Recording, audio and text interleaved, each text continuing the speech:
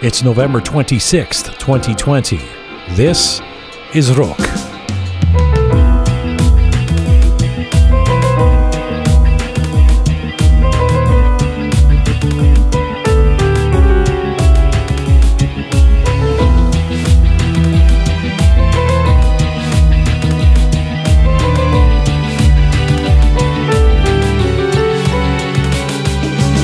You can almost feel the collective gasp around the world when the news of the passing of a global icon zooms into our information platforms. And when that person is a legend who is being snatched from us too soon at the age of 60, and yet somehow, not entirely surprisingly, there's a lot more to process.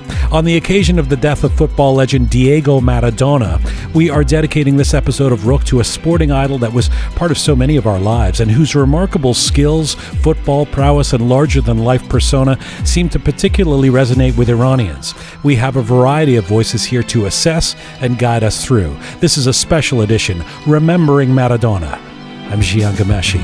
This is Roqe.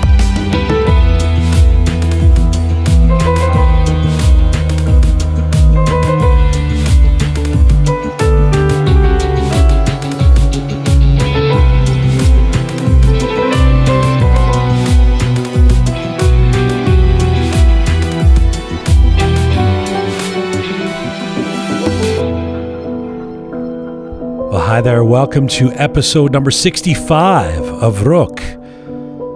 Omidvar hastam ke mizun bashin. Hope you are doing all right wherever you are in the world. A special shout out to our American friends celebrating Thanksgiving this weekend. We are on our ongoing mission to build a new audio-visual encyclopedia of Iranian diaspora identity. We're coming to you on SoundCloud, Instagram, YouTube, Spotify, iTunes, and Telegram. And you can see all of our past episodes at our website and hub of all things Roqe, roqemedia.com, where we have posted our most recent editions there with Sonita Alizadeh, Parviz Tanavoli, Dr. Javad Mashriqi, and more. Hi, Shaya Jan. Groovy Shaya. Durud. Durud, yeah, Durud Jian Jan. Merci. Hi, Shaya from Dang Show Khubi. I'm good. How are you? I'm okay. I mean, I'm a little, it's a sad couple of days, as this episode will attest to for us. Yeah, it's sad. It's been a whirlwind around here, Shai. Like, we've been getting ready for this in the last 24 hours. Credit to the amazing Roqe team. I see Captain Reza there still pulling images for our YouTube. You know, folks out there, we had a very different show planned for this episode. Interviews had been booked, research had been done, but yesterday, as sometimes can happen, fate and news in our respective feeds came filtering out that would change the programming that we have for you. And so we hope this will be something that speaks to many folks out there and our interests in the Iranian diaspora in particular. And I guess I wanted to start by saying I'm a football fan. Yeah, me too. I know you are. I know you are. And that is football as in soccer, as we also say in North America. And for the purposes of this program today, I thought I would set the lexicon straight that we will use the more universal appellation football. So every time we say football, we mean soccer. For those of you who did you play football growing up? Actually, I was a good player. I think I still am a good player. Oh, it's weird that we haven't played. Yes. We played each other just for fun, you know. I played for many years, and I still like to play a little. You know, I'm a lifelong Arsenal fan in the English Premier League, and I basically look forward to each World Cup. I used to actually do countdowns to the World Cup on an old show of mine. I'd say, okay, it's 241 days to the World Cup, you know.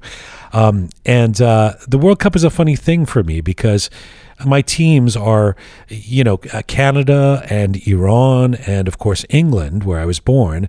And those teams usually get eliminated. Like there's really no hope. I mean, Iran and Canada, you know, it's a miracle if we even get into the World Cup. And then although Iran did pretty well last time, and then England, it's always some heartbreak. So I am left to pick sides as the rounds go further and further between the likes of Italy, Germany, Brazil, or Argentina. But I've always been clear about who I think the legends are. And for me, Diego Maradona was a legend, and I think, like many people out there, I can remember him, watching him as a kid, wanting to be him, being in awe of him, wondering if or how sometimes he was even human. And I actually remember that moment in real time in 1986 as a teen, witnessing him scoring that goal of the century against my beloved and beleaguered England. You know, again, a goal that you've no doubt watched on YouTube many times, I'm sure. Yes. Do you have any enemy team? For example, for me, for many years, Germany has that kind of role. You know, I don't like. That's weird too, because a lot of Iranians really like Germany. I am Argentine. I am a big fan of Argentina. Right, and so the big foe is Germany for Argentina. Yes, and I don't have it as much internationally. I definitely do in the Premier League, for example. The Manchester teams are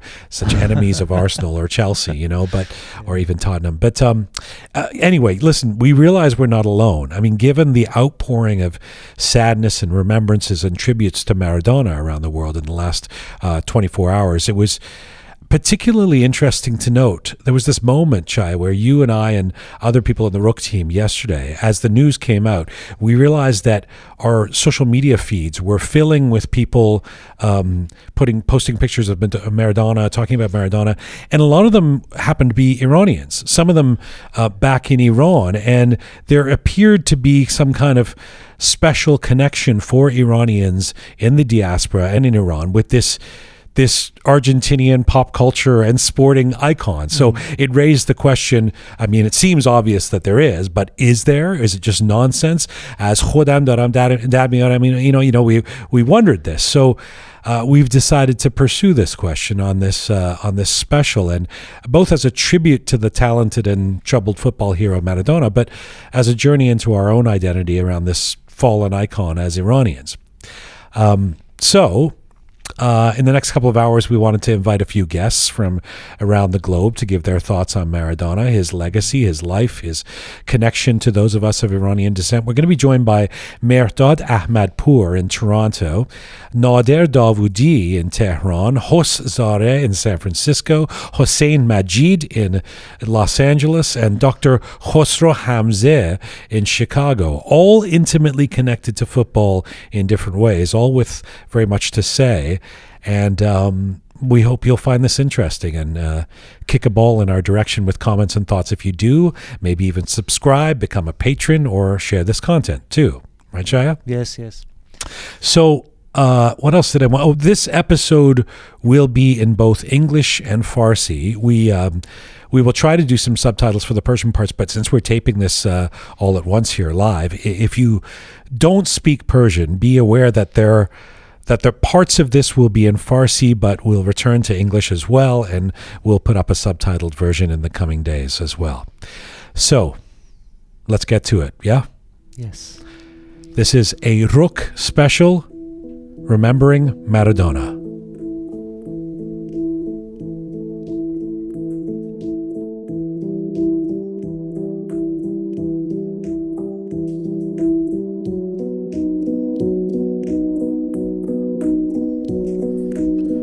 It is in many ways a classic underdog tale.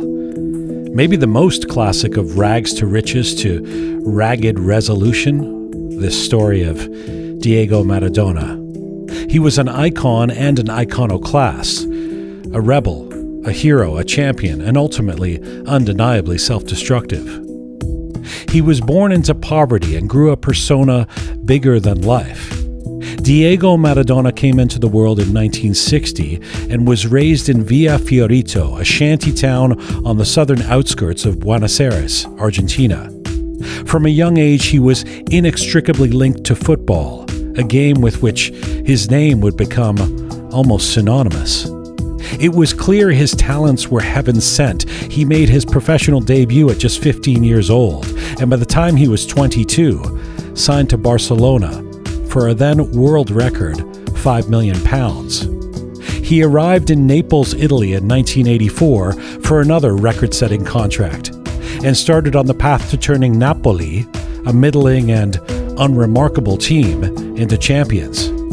He had magic in his moves, an artistic style of play that had rarely been seen. He silenced his critics and some racists with sheer dominance of his game.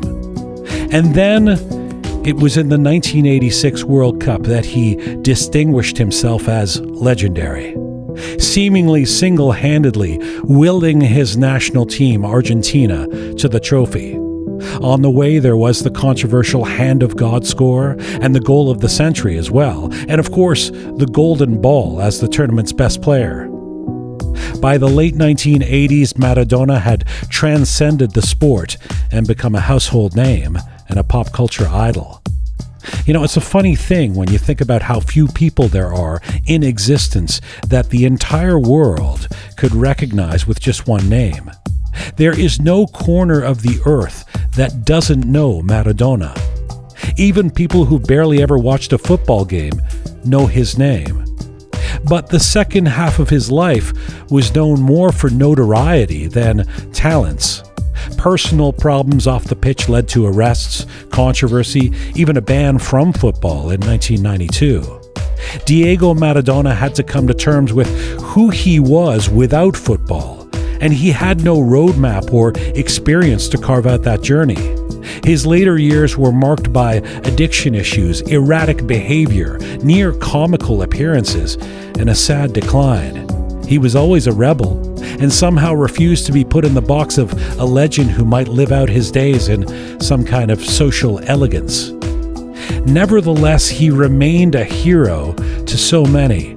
His teammates almost always loved him and continued to. Other football icons revered him.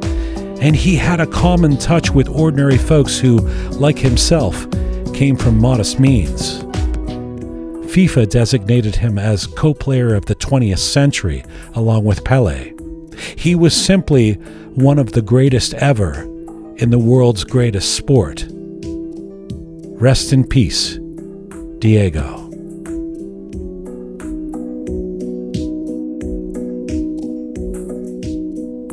All right. Well, my first guest is a lifelong student of football, a big fan of football, and an expert of the game. Mehrdad Ahmadpour is an Iranian documentary filmmaker behind the award-winning doc Barez Silence. He runs a football website in Farsi called Student of the Game, and he has done a series of beautiful videos called The Art of Football. And right now, Mehrdad Ahmadpour joins me from Toronto today. Hello, sir. Hi, Jian. How are you doing? I'm okay. It's nice to talk to you. I mean, I know just how much football, soccer means to you. What were your first thoughts when you heard the news that Diego Maradona, the legend, had died yesterday? Oh, it's too sad. It's too sad. You know, Jian, all of us expected of this news to hear this tragedy of Maradona death. Sooner or later, it's maybe because of his lifestyle, but it's still shocking. It's still shocking because of his legacy. Yesterday, Pep Guardiola beautifully said, "It doesn't matter what he has done with his life; it's matter what he has done with our life." And for me, what he has done for me, it's just making pure beauty, pure joy in my childhood, at least. Let me ask you about that. I mean, because you are this lifelong football obsessive and you do a podcast and you've done films about football. You've said that Maradona was your hero as a kid growing up in Iran. I think in Rasht. Tell us about this.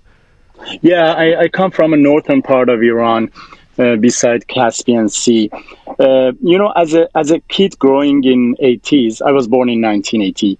I don't have a clear memory of 86 Mexico World Cup, but I watched that historical match, Argentina against England, and those Falkland stories, if you know that. Over and over, I watched that game, and those two goals, the hand of God, and those incredible, exceptional goal of century. My brother was supporting Argentina at that time, I clearly remember. But you know, I clearly remember the World Cup 1990 Italy, because I was 10 at that time, making a magazine, like a childhood thing with my cousin about World Cup. We cut the newspapers and make it, and I still have it. And I specifically remember the opening game.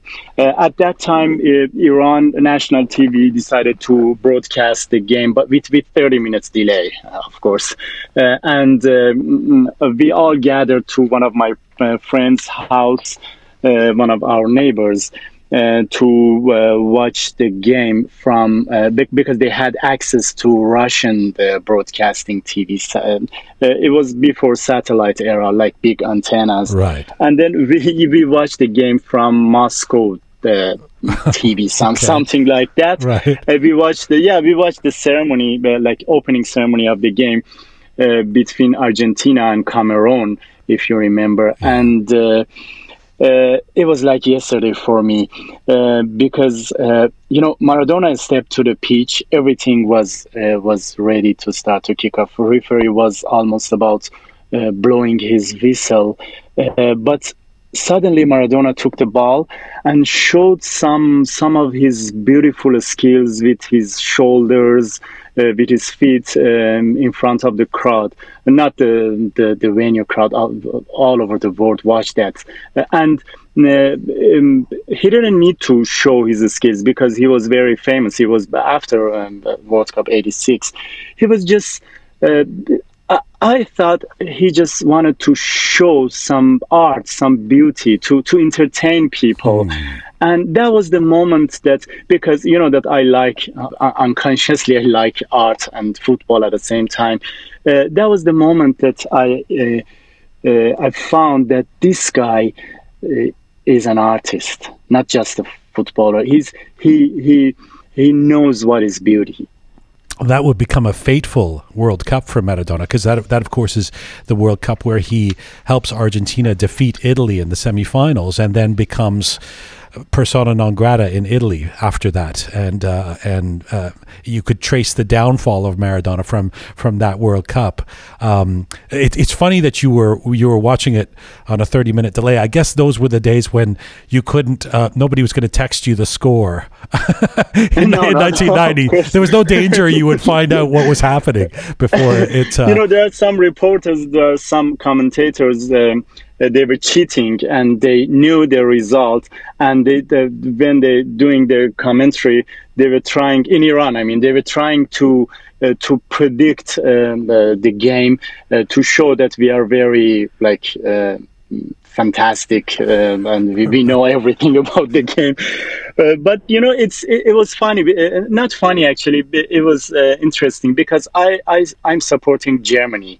And I was a fan of Germany. It has been like 30 years, and but I was never supporting a team which Maradona played in. But he was a very. It was so. I couldn't say was. I have to say is. He's a very respectable rival for me. Always. But I thought you had said, did you say to me once that when you were a kid in Rash, that the kids were imagined that they were Maradona when you were playing football?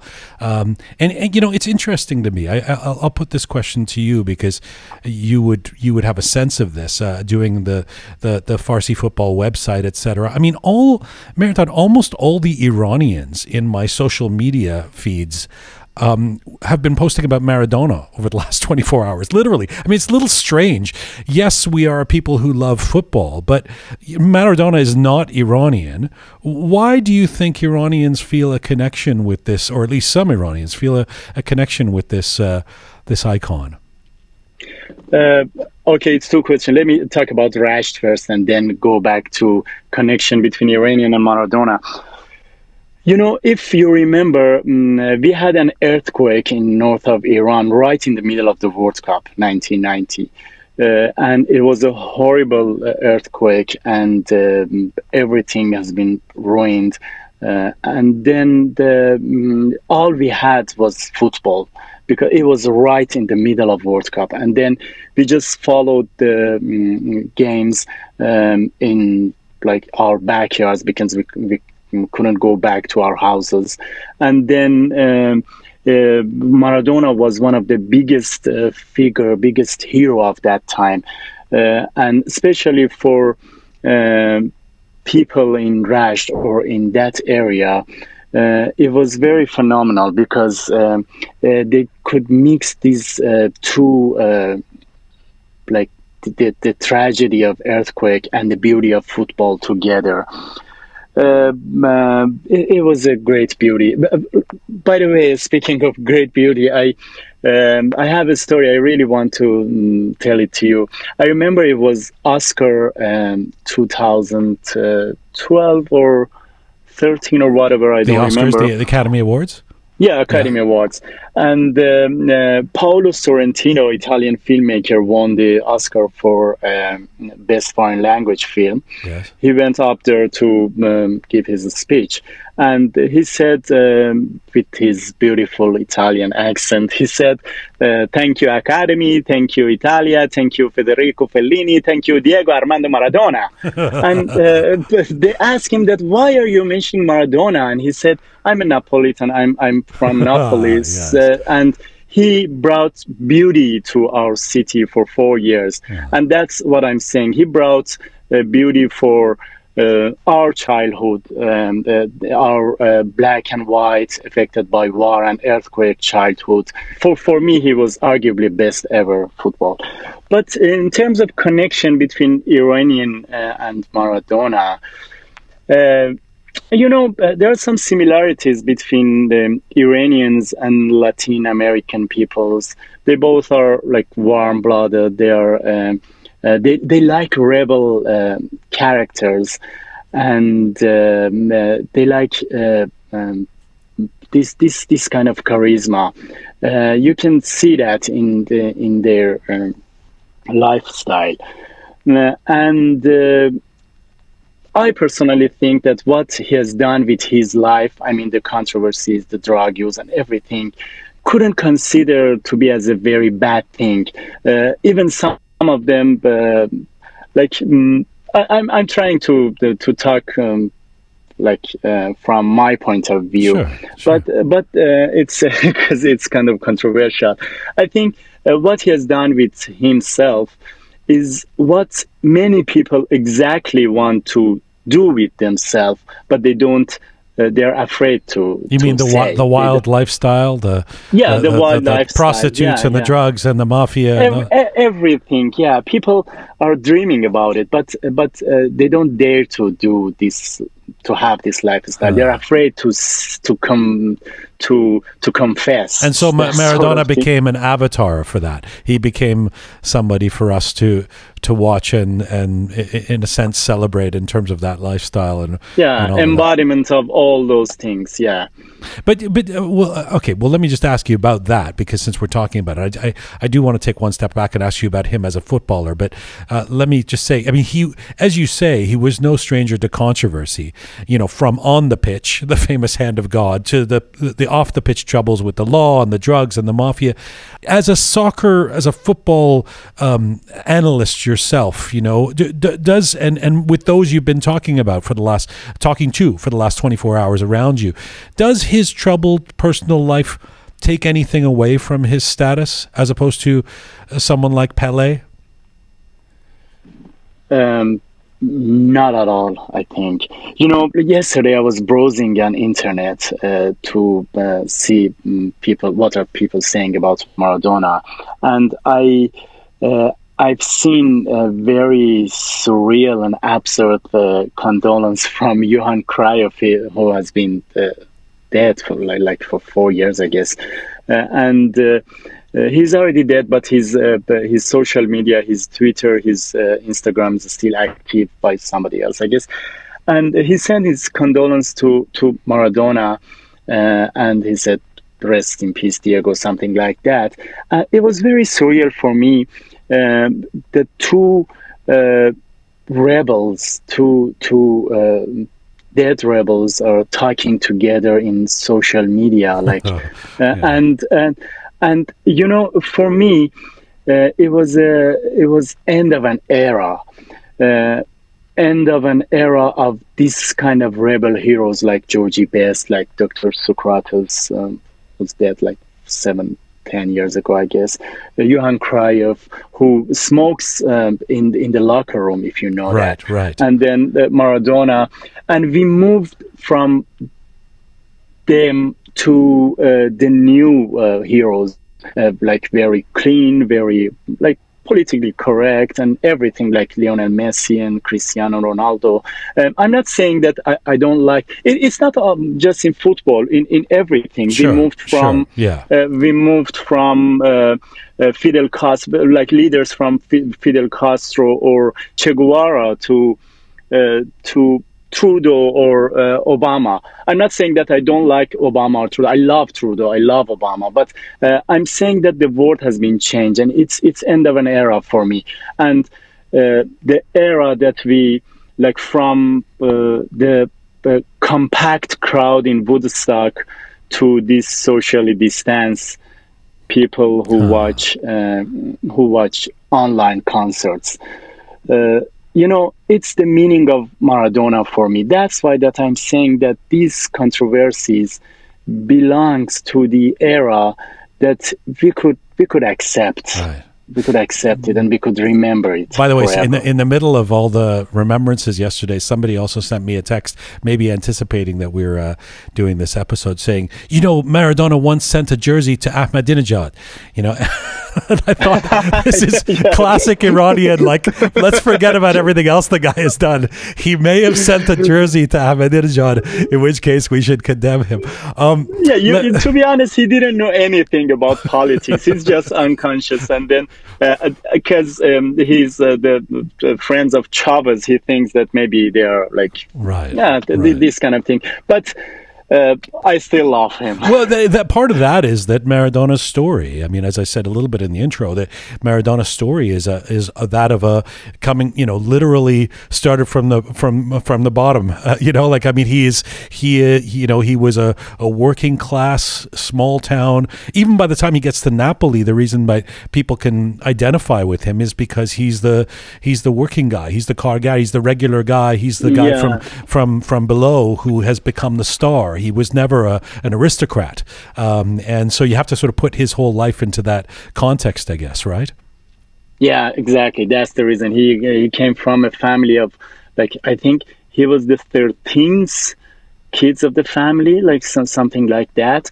Very poor. And, you know, you remember when our goalkeeper, Iranian goalkeeper Ali Reza Behramvand saved Ronaldo's penalty in the World Cup, in the last World Cup. Of course. Everybody said the story as he's a very, like, he comes from a very poor family. He's a working class. He's like type of karigar family. And then they try to tell this story to convince people that if you try, you can reach to that point.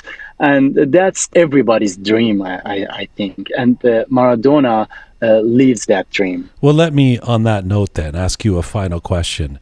As someone who watches football so closely, and who says, you know, he was one of the greatest ever, or the greatest ever, you said earlier. I mean, he was named the co-player of the 20th century by FIFA. Why was, as a player, because he's this unremarkable guy in terms of his stature, he's not particularly speedy, he's not tall, he's kind of stocky. Why was he so remarkable? I have to go back to my first sentence, because he's an artist. Like the way he plays is extremely beautiful. When you watch it, you're blown away. Like it's for me, it's arguably the greatest ever, because he has all of them, like pace, technique, beauty, vision, everything. And specifically, his character is very important. That's the thing that I think Lionel Messi doesn't have it, and Maradona has it, I guess. Like the leadership character.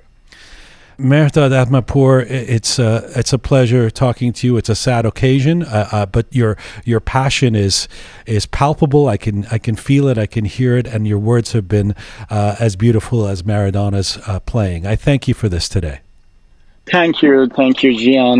It's my pleasure to be here, and hope to see you in a better, like to talk to you in a better occasion. Indeed. Talk to you soon. Merci. Khodafis. Talk to you soon. Khodafis.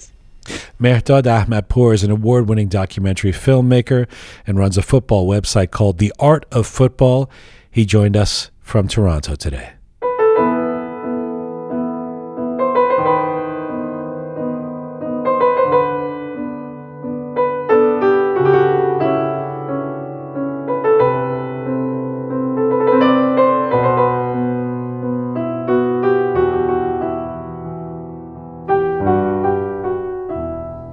This is our Roqe Special, Remembering Maradona, coming to you on SoundCloud, Telegram, Spotify, iTunes, Instagram, and YouTube. Well, my next guest is an award-winning photojournalist. Nader Davoodi is the first Iranian sport photographer to cover the FIFA World Cup. He did so in 1994. And his photo of Yordan Lechkov's goal against Germany won him the Best Sport Picture of the Year award in the annual Iranian Sports Photo Contest. He was the publisher of the Tamashagaran football magazine for 10 years. And Nader Davoodi joins us from Tehran, Iran right now. Hello, sir.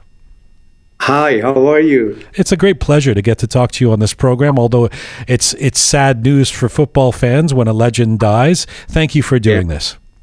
Thanks for having me. Nader Jan, what went through your mind? You're there in Tehran. I guess you found out the news like we all did yesterday about the passing of Diego Maradona. What was the first thing that you thought of? Well, actually, for me, it was not like a shock because, you know, look at his life. It seems that you always waiting for something, you know, surprising. Right. Even he's dead. Right. Even he's dead. انگار ما منتظرش بودیم که این خبر بیاد. متاسفانه 10-15 سال اخیر زندگیش خیلی بد بود دیگه. You say that partly because of the lifestyle, the drugs, and the unhealthy kind of way he was carrying on. Exactly. I mean, you are in Tehran right now. I wonder if I don't know if it's possible to be able to gauge this at all, even during a pandemic when maybe a lot of people aren't out on the streets and talking. But do you sense many people are talking about this in Iran, that this was a big deal? Yeah, almost everybody. For example, we usually chat our friends in, you know, group chats like Telegram or WhatsApp. And everybody just talk about Maradona, share pictures, share memories, and yeah, it's like Maradona belongs to Iran. I don't know why. A friend of mine joked earlier, "Mega az Abadan nabud." Exactly. He comes from Abadan, doesn't he? You know, we have a kind of expression in Iran that Ustad Asadi ro bechasb, Maradona ro vel kon. و یه بازی بود که ایران با ژاپن داشت تو مقدماتی جام جهانی 98 فرانسه و تو دقیقه اول یه گل زد استاد اسدی به تیم ما و بعد از همون موقع خیلی هم میگفتن آقا مارادونا رو ول کن استاد اسدی رو بچسب. یعنی حتی تو اکسپرشن های ما هست. Yeah, he's waved his way into Persian expressions. Exactly. I know that I'm going to ask you about what you thought of him as a player and with your magazine over the years. Obviously, you would have covered him. But I know you had the chance to meet him, I think, at the 2006 World Cup. Nader, what was your impression of Maradona when you actually met him in person? اولین لحظه‌ای که دیدمش اولا شوکه شدم. قرار نبود مارادونا اونجا باشه، نه به عنوان بازیکن نه به عنوان مربی. من توی در واقع میکزون بودم، جایی که خبرنگارا وای میستن و معمولا مربی‌ها و بازیکن‌ها میان و یهو دیدم دور و بر من همه چیز ریخت به هم. یه اتفاقی افتاد، یه نفر اومده. تا برگشتم ببینم کیه، مارادونا رو دیدم که از قضا مثلا توی 2 قدمی من بود، ولی تا میخواستم دوربینم و بیارم بالا عکاسی کنم یه جمعیتی ریخته بودن محاصرش کرده بودن دیگه. عکسی که تو اینستاگرام گذاشتم تقریبا این حال و هوا نشون میده. Did you actually talk to him or did you just saw him? نه متاسفانه من اینکه زود از اون قسمت بردم، اینکه قرار بود در واقع فقط از اونجا عبور کنه و بره تو بخشی از مراسم شرکت کنه. بنابراین فقط یه لحظه از کنار هم رد شدیم. I think this was 2006 was یعنی معذرت میخوام but I think it was bloated Maradona, right? It was it wasn't playing fit Maradona. درسته اصلا در واقع فقط اونجا به عنوان یه فیگور معروف اونجا به عنوان یه سلبریتی فوتبال. You wrote you mentioned Instagram. You wrote quite a beautiful post about him yesterday, and in it you called him a rebel. Talk to me about how being a rebel may have made him a great player, but also perhaps made his life unravel in his final decades. I think of this documentary that was done on him, that HBO documentary, and there's a moment in the documentary where his longtime coach says, you know, Diego is a lovely boy, Maradona is this this crazed kind of high on himself, bigger than life personality. I prefer Diego, and Maradona says to him, yeah, but Maradona's the guy who got here. You know, he's the guy who. So tell me about what you mean when you talk about him as a rebel. یه خورده اینجا رو یه خورده طولانی تر جواب میدم چون باید یه خورده برگردیم به زندگی مارادونا و بچگیش. Of course. ممنونم. بچگیش توی یه فقری تو محله های خیلی پایین کم درآمد بزرگ شد و این باعث شد به اعتقاد من که در واقع وقتی به شهرت رسید، شهرت و اونجوری که معمولا سلبریتی ها میخوان هندل کنن هندل نکرد.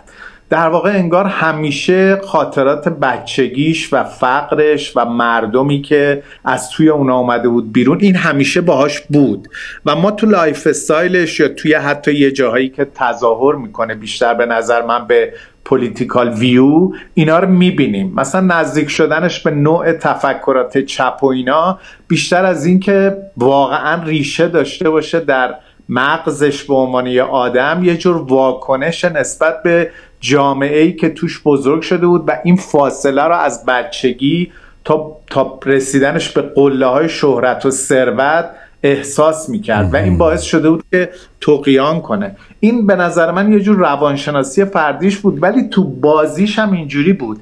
یعنی کاری که مثلا تو بازی با انگلیس کرد که خیلی الان آیکونیک شده در مورد مارادونا، اگه یادتون باشه تو اون سالا بین انگلستان و آرژانتین جنگ بود سر مجمع جزایر مالویناس یا فالکلند. آره و انگلیسی‌ها در واقع توی جنگ نظامی غلبه کرده بودن، تو جزایر مستقر بودن و آرژانتینیا احساس حقارت میکردن و از قضا این بازی رسید به هم تو این دوتا بازی. ولی انگار تو تیم آرژانتین اون سال فقط مارادونا بود که میخواست انتقام بگیره، بقیه تیم هم بازی میکرد ولی اون کسی که میخواست بازی رو دراره مارادونا بود.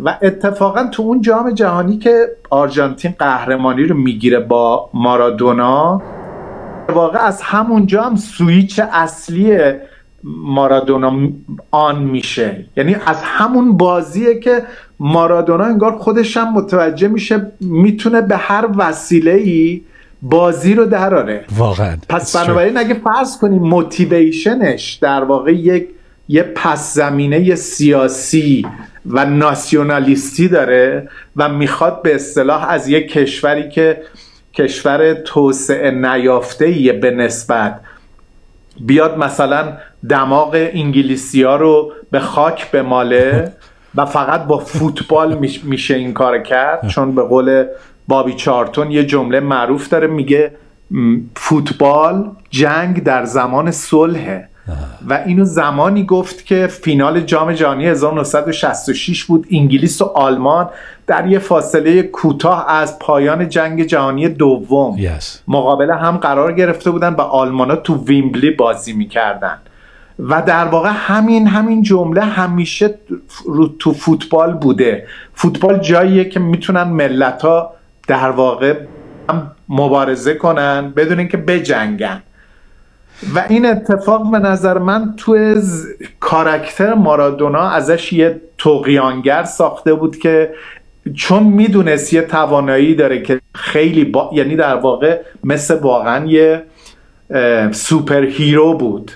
میدونست میتونه گیم چینجر باشه و اصلی ترین آدمی باشه که این اتفاق رو رقم میزنه توی اون زمین و همین باعث شده بود بیرون زمین هم دیگه قابل مهار نبود و از همون جاها بود که دعواش با فیفا و مقامات بالای فوتبال آغاز شد چون دیگه تحویلشون نمیگیره. Well, it's interesting that you mentioned that. I mean that it's very important, the era of the Argentine-British international dispute and where soccer or football plays into that, and Maradona, the Argentinian team playing the English team, but this happens again and again in Maradona's life. Even the act as he went when he was transferred at a record price, of course, again to Napoli in 1984.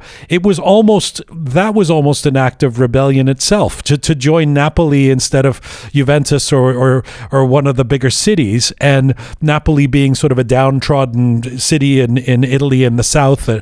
I mean, downtrodden by their own standards. I don't mean to say anything bad about the Neapolitans, but he then has this incredible career in Napoli, but by the 1990 World Cup, when they're facing Italy, Argentina's facing Italy, and he says, I want Italians to support the Argentinian team, and then he, in the semifinals, defeats the Italians, he becomes an enemy in Italy. So, and this feels like a microcosm of his whole life, being loved and hated. Can you speak to that, the story of Maradona?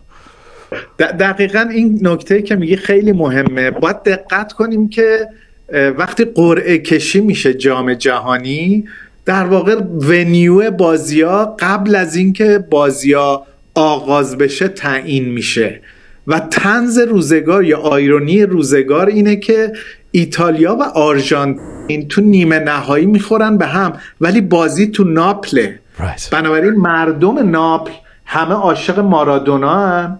تنها کسیه که اومده بعد از 90 سال به ناپل هویت داده توی لیگ ایتالیا، قهرمان کرده اینا رو در مقابل تیم‌های ثروتمند و به مردم اون شهر در واقع یه غرور داده تو کشورشون. اما حالا مردم باید شاهد این باشن که نشنال تیمشون داره بازی میکنه در مقابل مارادونا یه شیطنت کرد و گفت ناپل ایتالیا نیست و در واقع از همینجا دعواها شروع شد. ما باید ضمناً دقت کنیم که به عنوان فکت اینو میگم، نمیخوام به عنوان یه چیز منفی بگم، ولی باید دقت کنیم که به هر شکل ایتالیا معروفه به کشور مافیا دیگه. یعنی شما در واقع حتی اخیراً در مورد فساد فوتبال ایتالیا اطلاعات بسیار زیادی منتشر شد و تیمای خوب ایتالیا به دسته‌های پایین‌تر سقوط کردن برای اینکه تنبیه بشن. ولی دقت کنیم که همه اینا تقریباً 15-20 بعد از بلایی که سر مارادونا آوردن در واقع اتفاق افتاده. معناش این نیست که مارادونا زندگی شخصیش پاک بود از این خطاها، نه. زندگی مارادونا شبیه بسیاری از سوپر استارهای فوتبال نبوده، مثلا مثل بکنبایر، مثل پله، مثل کرایوف، تیپیکال در واقع سوپر استارهایی که تقریبا همه چیزشون توی میدون و بیرون میدون شبیه همه و مثلا رول مدلن. مارادونا درست برخلافش بود، ولی به خاطر همین قدرتی که تو زمین داشت تمام اینستیتوشن ها سکیورش کرده بودن و ترجیح میدادن وارد مسائل خصوصیش نشن. بنابراین در واقع بهش باج میدادن. And when the institutions left him, he was left alone and started to that was the beginning of the downfall. Yes. و حتی بیشتر مثلا مدیام علیهش شد. حتی کلابش ترکش کرد. یعنی خیلی نکته مهمیه که خودش میگه وقتی وارد ناپل شدم 75,000 نفر اومده بودن استقبال من، تقریبا بیش از ظرفیت ورزشگاه ناپل، ولی ناپل میرفت حتی از باشگاه هیچ کس نرفت که بدرقش کنه و این تنها خارج شد. اینجا آغاز در واقع دیستروی شدن مارادوناست. برمیگرده بعدن به فوتبال ولی هیچ وقت دیگه نمیتونه خودش رو پیدا کنه. Nader, you were the man behind a well-known football magazine for a long time. You've covered everyone. I want to ask you what you thought it was about Maradona's skills, his talents. I mean, despite the fact that he's not particularly tall or fast, he's not, you wouldn't sort of look at him and go, that's going to be the best footballer ever. What was it about him? What was the magic sauce? You know, Mehrdad Ahmadpour, who just preceded you on this program, said he thought Maradona was the consummate artist. He calls him an artist. What was it about Maradona that, even when you mentioned the other greats, that elevates him to possibly the greatest ever? اوکی، قبل از اینکه به سوال جواب بدم یه نکته دیگه یادم افتاد بگم. مربوط وقتی ما مجله تماشاگران رو در می آوردیم، ما یک بار روی تماشاگران رو جلدش یه عکس از مارادونا زدیم و اون شماره ما نایاب بود، همش فروش رفت. و جالب، ما بعدن وقتی میخواستیم صحافی کنیم دوره کامل مجله رو، اون مجله رو خودمون هم نمیتونستیم پیدا کنیم. این برمیگره به اون سوال در مورد محبوبیتش تو ایران و واقعا سری که داشت این محبوبیت. در مورد بازیش من میخوام اینو بگم، بازیکنای کوتاه قد و ریز اندام توی فوتبال بازیکنای مهمی میشن معمولا، چون فوتبال یه بازیه که با پا انجام میشه، برخلاف تقریبا تمام ورزشایی که تو آمریکای شمالی محبوبن و تو تمامش توپ با دست سر و کار داره. میخواد بیسبال باشه، فوتبال آمریکایی باشه، بسکتبال باشه، تمام این ورزشا که تو آمریکای شمالی محبوبن همه با دسته. تو فوتبال با پاه. بنابراین بازیکنای ریزنقش موفق ترن چون پاهای کوتاه دارن و قدرت دریبلینگشون میره بالا. و در فوتبال اون چیزی که یه بازیکنو جدا میکنه از بقیه قدرتش برای عبور کردن از بازیکن مستقیمه. و چون مارادونا میتونست از چند نفر عبور کنه و دریبل بزنه به خاطر همین ریزه بودنش، این خیلی متفاوتش کرده بود. یه چیز دیگه هم که خیلی متفاوت کرده بود مارادونا رو این بود که روش خیلی خطا میشد. یعنی مارادونا رو خیلی میزدن ولی آسیب نمیدید و بلافاصله بلند میشد و بدن خیلی قوی داشت و این بهش کمک میکرد تو این که در واقع دور نمونه از فوتبال و این باعث شد که در همون مدتی که بود یه تداوم و یک نواختی داشت. مثلا من یادآوری میکنم اینو اخیراً یکی از کارشناسام گفت، جام جهانی 1990 فکر میکنم بود، کامرون بود و آرژانتین و توی اون بازی کامرونیا خیلی زدن مارادونا رو و بعضی از خطاها جوری بود که من خودم یادم بازی رو که میدیدم فکر میکردم دیگه بعد از این لگدی که خورده اینو میبرن از زمین بیرون تو نمیتونه بلند شه و عجیب درجا پا میشد. یعنی مارادونا حتی جزو بازیکنایی نبود احساس کنه برای گرفتن اتنشن دوربینای تلویزیون باید یه مدتی رو زمین بخوابه.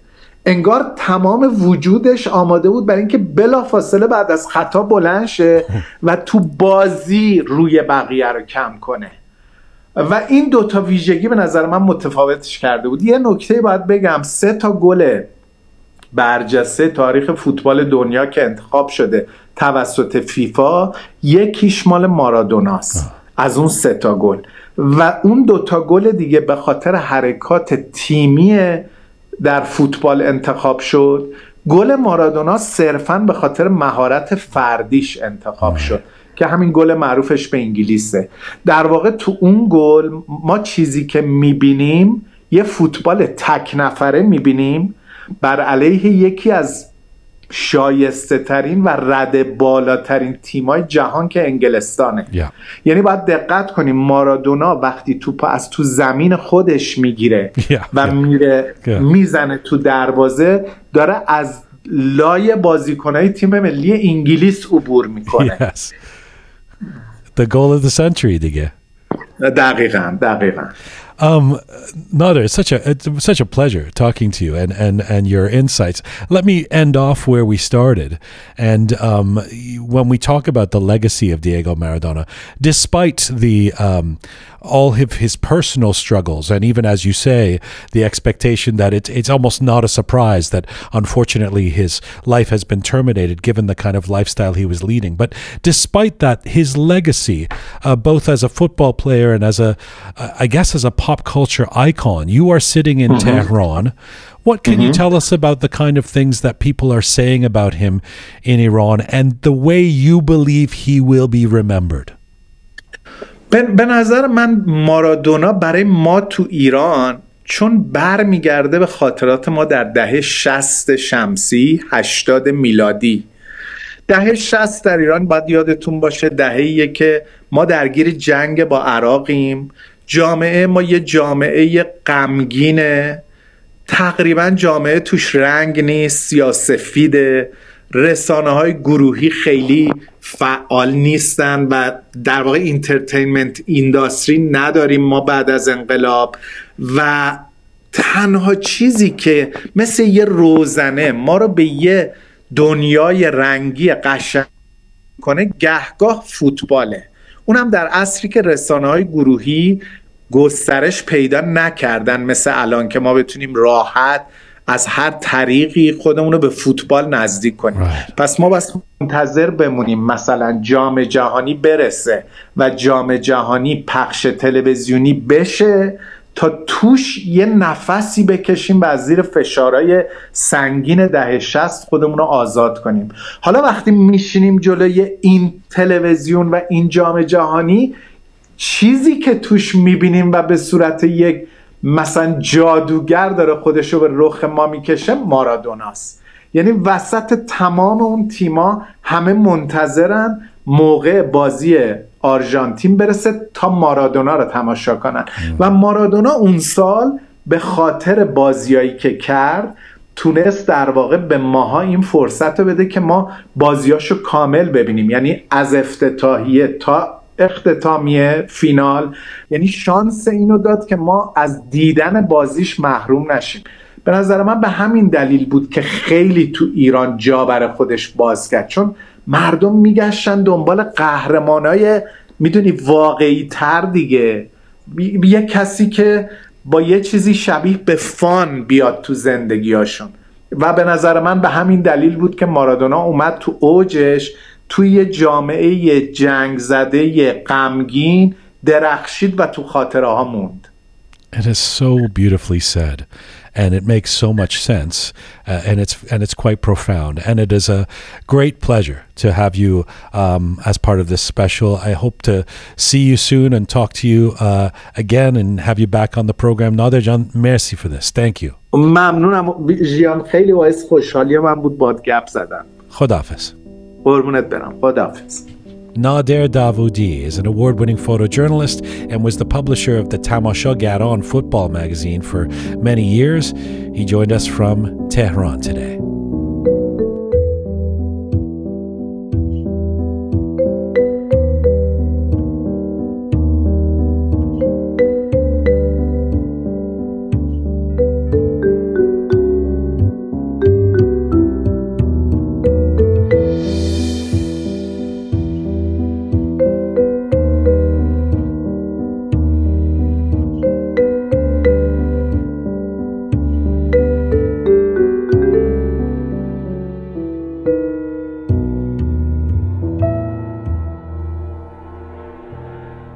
This is our Roqe Special, Remembering Maradona, coming to you on Telegram, Spotify, iTunes, SoundCloud, YouTube, and Instagram. My next guest is a San Francisco-based renowned chef. Throughout his 25-year-plus career, Chef Zare has held leadership positions in prominent restaurants including Aromi, Zare Sacramento, and Bistro Zare.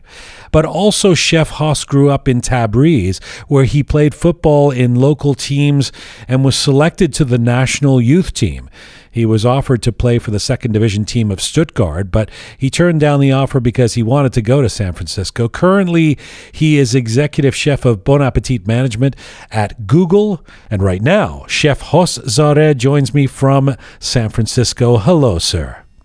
Good morning. Hello. It's always a pleasure to be in your company, sir. It's always great to have you back on the program. Thank you. You know, I thought of you almost right away when I read the news about Maradona, because I know how much football has meant to you throughout your life. I mean, you are a well-known, celebrated chef in San Francisco and around the world, but you were a football player and a lover of the game. Hoss, what went through your mind when you heard about the passing of Diego Maradona yesterday? Well, when you wake up in the morning, you see the news, of course, it makes you upset. But if you had asked me this question about 10, 15 years ago, my answer would be completely different. But for me, he's not dead. He physically might be dead, but he is in everybody's heart. And look at around the world right now. Doesn't matter what country, what nationality, what gender, everybody is just praising him, talking to him. And that's not just because of his soccer. It was soccer, but the way he was.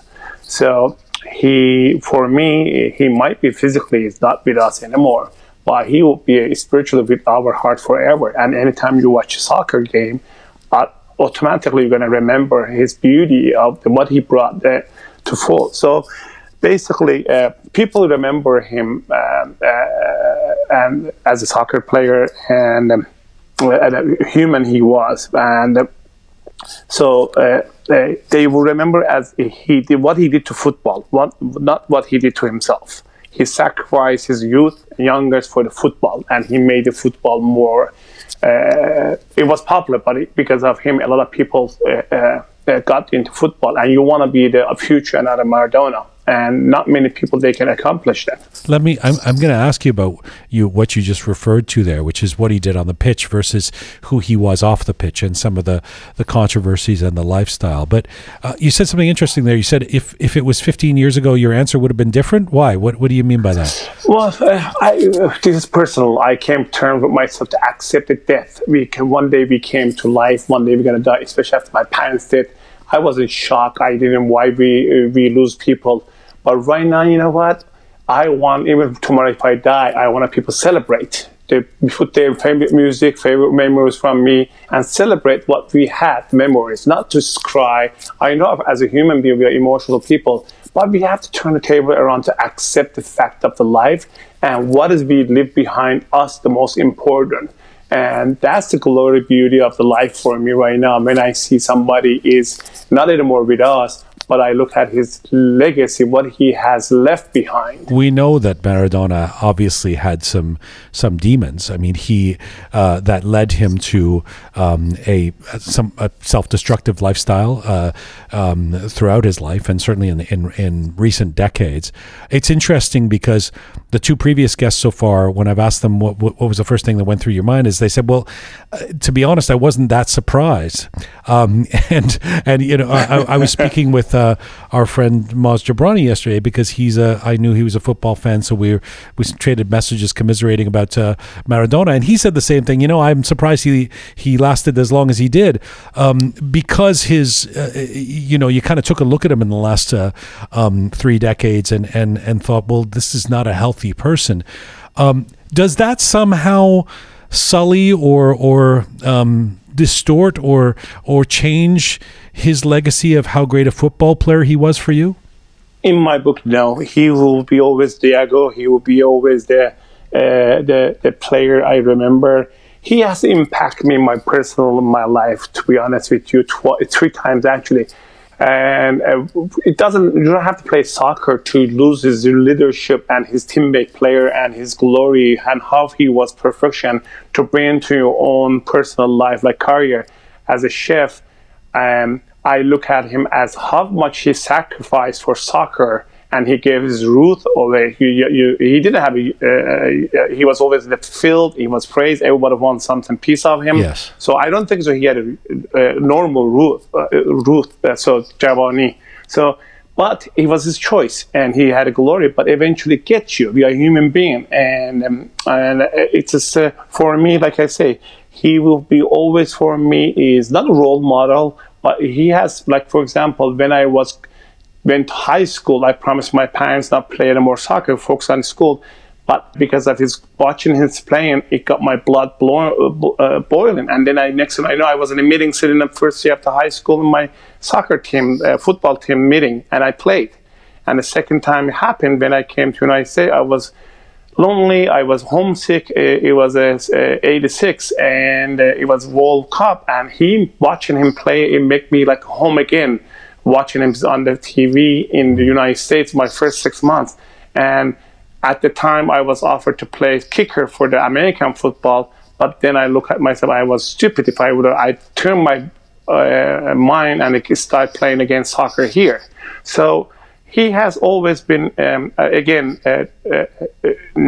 you don't talk about it unless, unfortunately, people die. But he has affected a lot of people. Yes. A lot of people want to be like him. Why do you think he...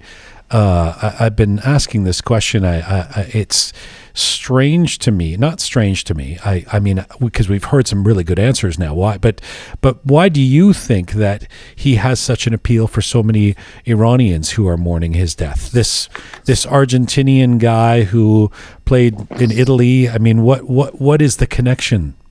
See, it's not just Iranian whole world, but put it this way: the soccer is a game that you need a one ball, plastic ball, whenever you can ever play. So I can say it doesn't matter you're rich or poor, white or black. And if you look at the United States, white tennis game always was a white man's game because the hockey, because of the gears, you need to buy it, and some people, they are poor, they cannot get those stuff. But soccer has been around the world, is the most popular game because of the accessibility. And also, if you look at another angle, look at it in the United States or other countries with the music and singing, and you can be famous making money. But the soccer was another glory for the poor peoples, and they were glory to become famous. Right. So for me, we play on the field and watching him in Iran. And again, we always idolize people that we can relate ourselves. For example, what movie can be successful when you can relate yourself to one of the character of that movie? So for me, as a player, I was a tall, strong shooter, but worse dribbled. But watching him, it compromised my weakness. My strength was there. Right, so he compromised my weakness, that he was amazing physically and dribbler. I was going to ask you, as a player yourself, what you think made Maradona so special. Well, one thing that he was too young when he started playing, and when he didn't choose him, they didn't choose him for the World Cup 76. 78. So it was might be tough. By my opinion, maybe I'm wrong or whatever. I'm not going to be a historian. It helped me grow more mature, and when he came on the other World Cup, he was a leader of the team, captain, and again, he not only he played his game, but he gave that to his team player, his teammates. So he wasn't one of these, like when you see in the United States, I don't mention the name, they are the star of the team, and they have to give me the ball. I will do the famous. I will be the 1-1-1. So he wasn't. And also look at his background. He comes from the country, was poor, under a lot of dictatorship, and then he became a hero of his own people, bringing the glory to country. And especially his game against England, it wasn't a soccer. It was a war between the people of Argentina with England. And he mentioned that one too. And for that reason, a lot of people watched him as a country boy that trying to, with team, to show that we can win. We can win against you. Maybe as other aspect you have always won. But so there are a lot of things he did his life, and his relation with the people make him who he is right now. And people remember him. It's interesting because you are a tall guy. Nader Davoodi, a little earlier, was just saying Maradona, even though he was small, football is one of the few sports where that can actually be an advantage because it's all about your feet, and you can sort of dribble and deke people if you're smaller in a way that height is in a game like basketball or many tennis or other sports a real advantage. So it wasn't necessarily an advantage for you to be a tall player, huh? Actually, when I used to watch him, because normally people, they wish to be tall, I used to wish to be short. Because again, and like exactly you put it the right word, soccer, it's being tall is good in the corner kick or in some area or defender, but as a dribbler or the more physically fit for soccer is not for your advantage if you are too tall. But but again, I had a good coaches around me, and I used my and my strength on my leg, because I used to be able to score from far away because of my strength on my leg, and I was a good shooter. So that was one of the, again, you fit yourself in a game. Right. So it's a game, it plays 11 players. So you cannot be 11 exactly player. You have to know where's your position and how you play. But again, he used to make me jealous that why I couldn't play, but I used to be proud that somebody played like that. So, and I'm watching, I'm enjoying the beauty of the game. Hoss, you know I always love talking to you. Tell me before I let you go, do you have a favorite memory if you think about the playing career of Maradona, and as a player yourself, what's your favorite memory of him? Of course, the second goal he scored against England, it was the mind-blowing. It will stay, and I know everybody talks about it, but that watching him, and he was, I have heard other people call him, I call him the poet of the football. He was almost like script himself in that field, take the ball, defend 7-8 defended, and then even dribble the goaler and score. That's one. But one thing I have here, I read it, I went in Farsi. Let's read it if you don't mind. Please. But it is very interesting. Maradona پس از تکریس از مرکز سلامت روان اینو گفته: اینجا دیوانه‌های زیادی بستری هستن. یکی میگه من چکوارا هستم، همه باور میکنن. یکی میگه من گاندی هستم، همه باور میکنن. اما وقتی من بهشون گفتم مارادونا هستن، همه به من خندیدن، گفتن ندیگه هیچ وقت هیچ کس مارادونا نمیشود. This is the most beautiful thing today. Make me smile and emotional, but beautiful. Chef Zare, thank you so much for this today. Thank you so much. Always, I hope everybody just enjoy what his legacy, what he left for us, and watch his game. And especially we have access to all the videos and just learn something from him and have a safe and a good sport in between us. I know it's Thanksgiving Day there in the United States where you live and work. I hope it's not too busy a day for you as the great chef, and I hope you and your friends and family are all well. Thank you so much. The same to you. I wishing everybody happy Thanksgiving. Be safe. I always say that have a fun, safe, and delicious day. Thank you, brother. Bye-bye. Thank you so much. Have a wonderful day. Bye-bye. Hossein Madjid is an internationally celebrated chef and a former football player for the Iranian national youth team. He joined us from San Francisco today.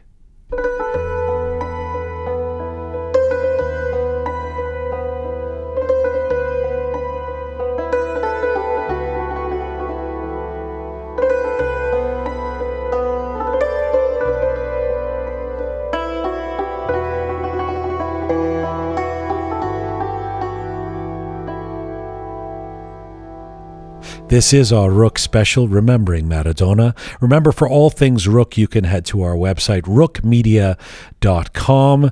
All of our episodes are there, all of our links to our different platforms, and you can become a patron there as well of Roqe.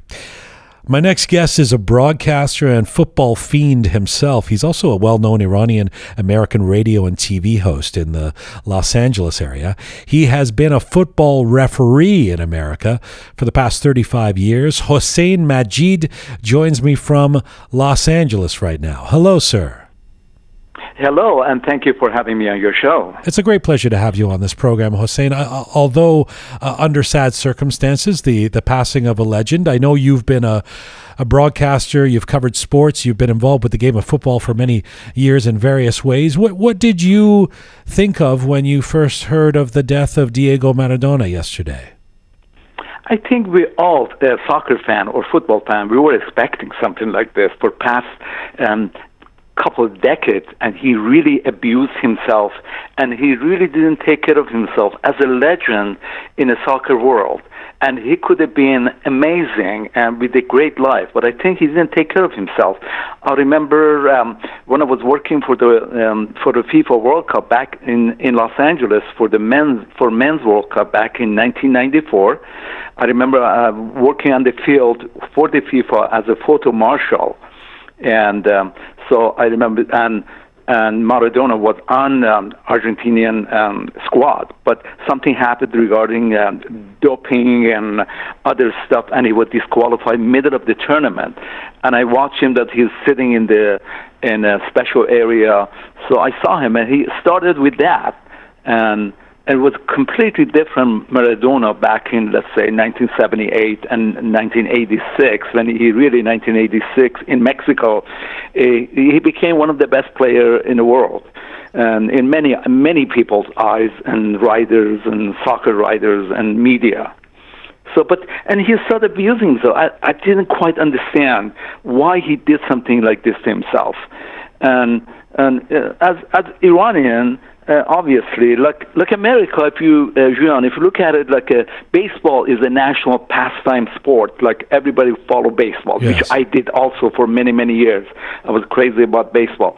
But in Iran, that was like a number one sport that bring people in the stand, and they loved soccer, like many countries around the world. If you're surprised that many Americans not really reacting to that, so it's not. If it was a Babe Ruth or it was another baseball player, so it obviously would be huge news in America. Still do, but it's not as big as if other parts of the world. It's quite sad when the question is what's the first thing that you thought of, and you're not the first person to say, well, frankly, I wasn't surprised. I thought he was. I'm surprised he lasted this long in terms of the, as you say, the abuse of his body, in terms of a very unhealthy lifestyle. There are a lot of theories about that. One being that Maradona never really fit into a box. He was always a rebel. Nader Davoodi was saying earlier on this program that Maradona never didn't have the pedigree to even understand the kind of celebrity that would be bestowed upon him. True. And so couldn't handle it when it came to him, and was always very, he was very straight up about who he was, and who he was didn't fit into that kind of box that the politically correct, genteel type of soccer player that is expected in today's world. In fact, maybe I should ask you this: do you think Maradona could have even existed as a football legend in today's game? And you know what? I don't think so. To my eyes, Maradona was not a best soccer player of all time that many people stated. He was not. I mean, he reminded me of George Best, one of the best players in British soccer, and he was amazing. But he also abused himself, and he died early. He was not like, but we have like legends like, let's say, David Beckham, the Charlton's brothers, Bobby Moore, who passed away a few years ago, and Johan Cruyff, or Cruyff, we said in Iran. There are so many Messi and Ronaldo, and we go back, Puskás, and all those players, great players that really showed that kept their image up for people, for their fans. But Maradona, I think he took everything for granted. He took everything for granted. He didn't take care of himself, drug and diets, and so he got many times in trouble for the tax evasion stuff and so many other things. And he really didn't think, you are Maradona, you can have a great life for many years. Obviously, people around him didn't take care of him. They didn't care about him. How do you, in Maradona's defense, I mean, yes, he said the thing about Napoli not being part of Italy, and he would stoke tensions, but how do you deal with the kind of pressure that was put on him? I mean, especially in Italy when he was playing there and things started to go sour after 1990. Yeah. No one could have survived that. Yeah, I know. Pressure was too much.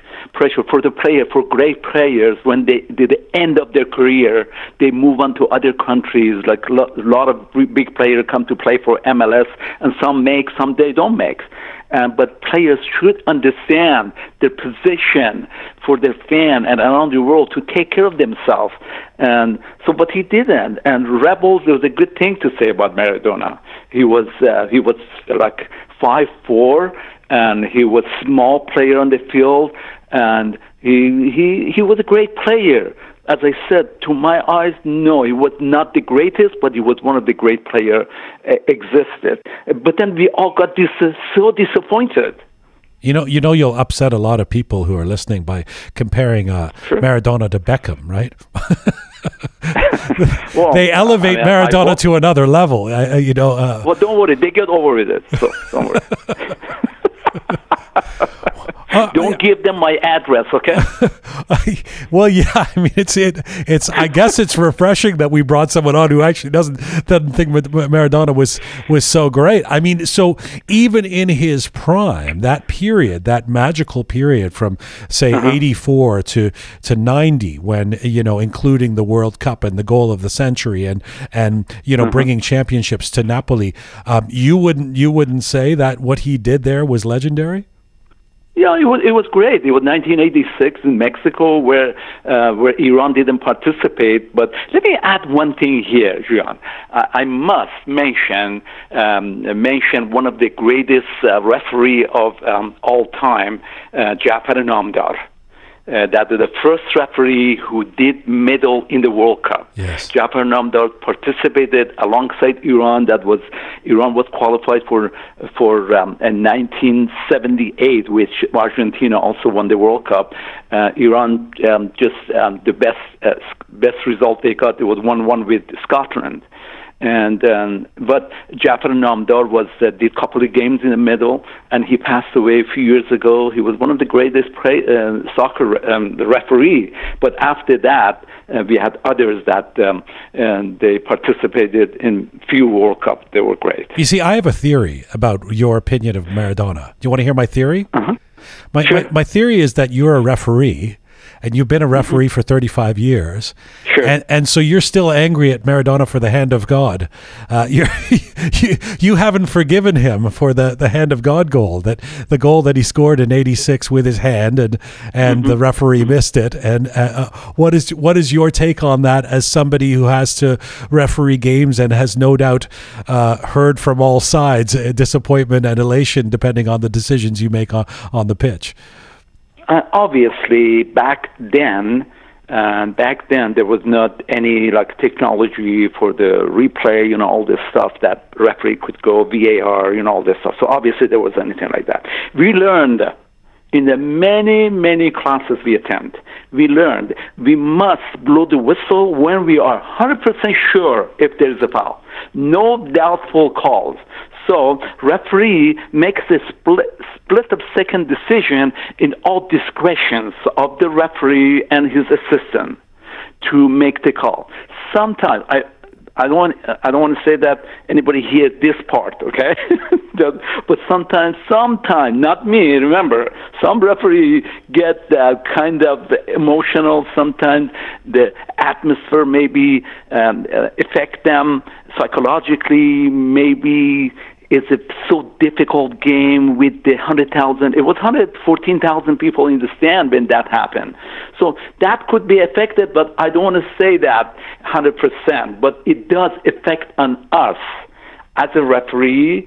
That's what we go through so many trainings. Yani referee روحش نمیومد که بگه که he didn't have the balls, so to speak, to say no, he didn't score.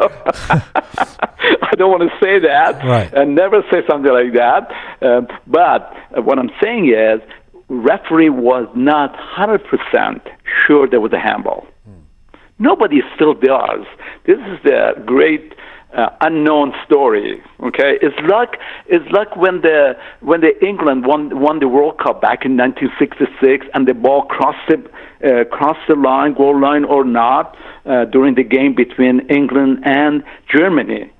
And so still that unknown, that when the Germany won the World Cup, an assistant referee said it was a goal, but Germans claimed that it would never cross the goal line. Right. So these things happen, and it happens. I have done thousands of games, and it could happen, but we learn, don't blow the whistle if you're not 110% sure that there is an infraction happened. I'm still running with my theory that you're angry at Maradona for scoring that goal. No, why angry? Because you're a referee. He was a smart player. If he could fool me, he was a smart player. Let me ask you. I mean, you talked about Iranians being football lovers. We all know that, and but you know, I have to say, I mean, yesterday throughout the day, I've mentioned this a couple of times on this program. My social media feeds were, in terms of the Iranians, were filled with images of Maradona. This, and talking to Nader earlier, who was in Tehran, saying that this is huge news in Iran. Is it just that he was an extraordinary player and that Iranians love football, or is there something more about the legacy of Maradona being the best player in the world at a dark time in Iran, whether it was war or disparity, etc., and people could look to him as some sort of escape? Let me make more people angry, okay? Okay. Let me make more people angry. We I love the country of Iran, and I love Iranian because I work with Iranian, and I love them so much. I love my country, everything. Even I love you, Jian, with your opinion. Even, okay. Yes, all right, thank you. Okay, but let me tell you, we are master of posting a post on the social media as soon as someone dies. Okay. All right, so that's not, it doesn't mean anything. We want to beat the one next door by posting it right away. Someone passed away. Hossein John, Ponta, the artist who works on this show, Ponta, one of the people, said she went home last night and her aunt, who's a young woman, was in tears, crying. She said, "Why are you crying?" She said, "Because Maradona died." I mean, it did have an effect on people. Well, let me tell you something. But again, I want to disagree with that. Okay, I have to see that lady crying before I believe it, okay? Okay. You really don't like Maradona. I really have to have a clip or a video or something like that to believe you. You need to see her crying. All right, yeah. I know. People love many thousands of soccer players. Everybody has a favorite, and now and everything. But crying, I don't understand. I think maybe someone in Buenos Aires crying, I understand. Okay, someone is a fan of Boca Junior crying, I understand. But if this one, like when Nasser Hijazi passed away, so that was a big thing. Crying was, I understood. When Humayun Behzadi passed away, and so many of our great, Mustafa Arab, and so many of our great players passed away early or later in life, with so many great memories. But hang on a second. Let me give this one more college try here. You're a football fan, right? I mean, you're not just a referee. You're a huge football fan. And you agree, I mean, let's just say FIFA called Maradona, I mean, along with Pelé, the greatest player of the 20th century. So as a football fan, you've conceded that you think he was a great player. As a football fan, is it not sad that one of the greatest players ever has passed away, that his life has been terminated? Is that not a cause for sadness? It is amazing sad. It's so sad. Okay. I want to see Maradona be an ambassador of the soccer around the world. Okay. For the kids, for the young people, be a good role model. Those are the things that I'm upset about. Maradona didn't think about that. So many millions of kids looked up to him, and he was a role model, and then those kids were disappointed. So I know FIFA has so many awards, so many things they give, and yes, if FIFA says he's the greatest player, what he did in Mexico was amazing. With the 2 goals he scored against England, and with one-man squad, he won the World Cup for Argentina. But yeah, he was a great. But my thing is, the way he lived his life, yes, he disappointed us and many young people. What do you think? A final question to you. You've made your feelings clear. What do you think his legacy will be? His legacy, I think, from now on, I think people really will forget about some people are mad how he took care of himself. Why did he's gone so fast and so quickly? Why is he's not anymore? Even though when he was past couple decades or maybe 10 years, he was not in good shape, and people all just being so sad to see their hero being like that. This is the thing that I don't understand.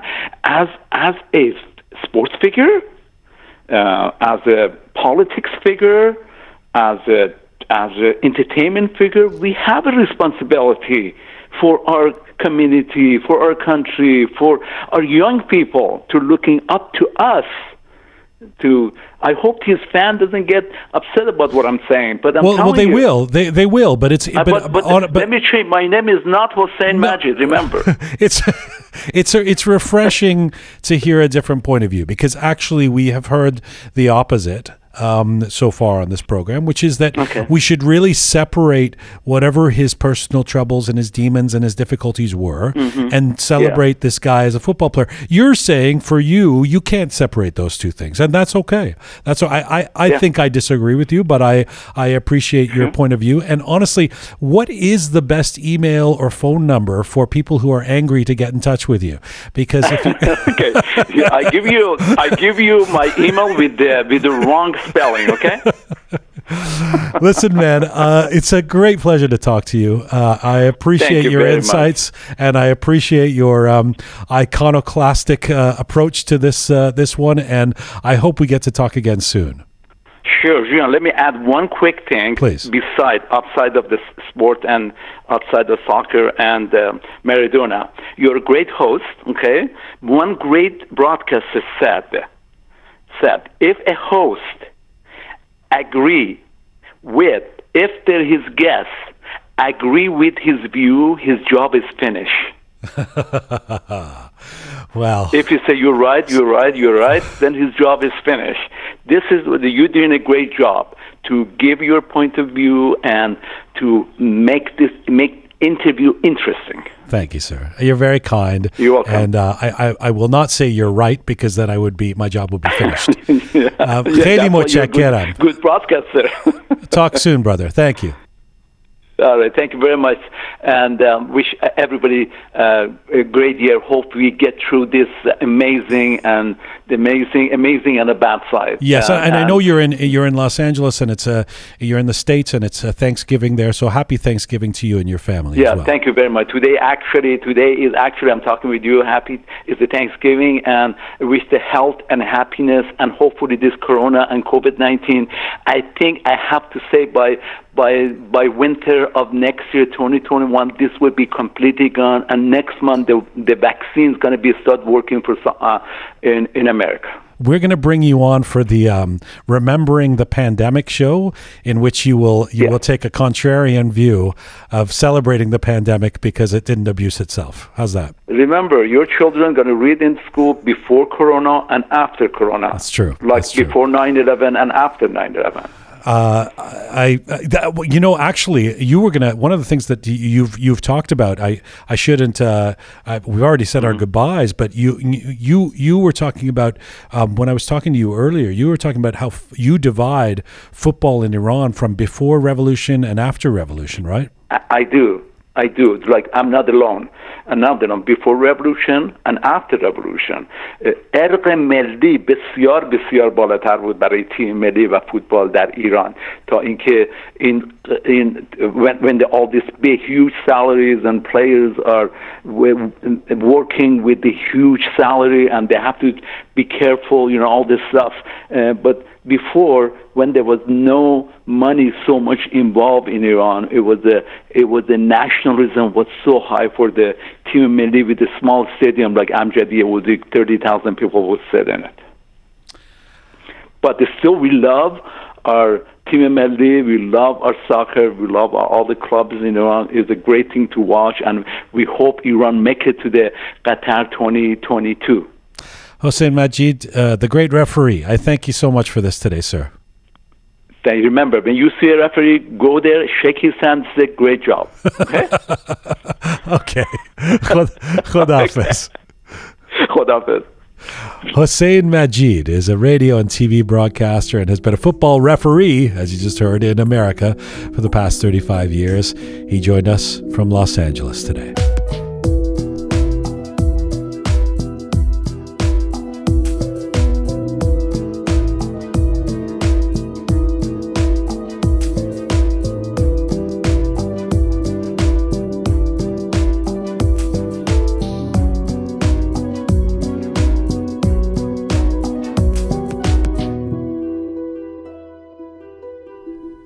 This is our Roqe Special, Remembering Maradona, coming to you on Spotify, iTunes, YouTube, Instagram, SoundCloud, and Telegram.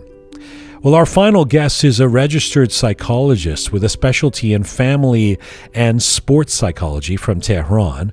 He helps professional athletes enhance their performance and concentration, increase their motivation and self-esteem, overcome anxiety, cope with pressures of competition, and recover from injuries.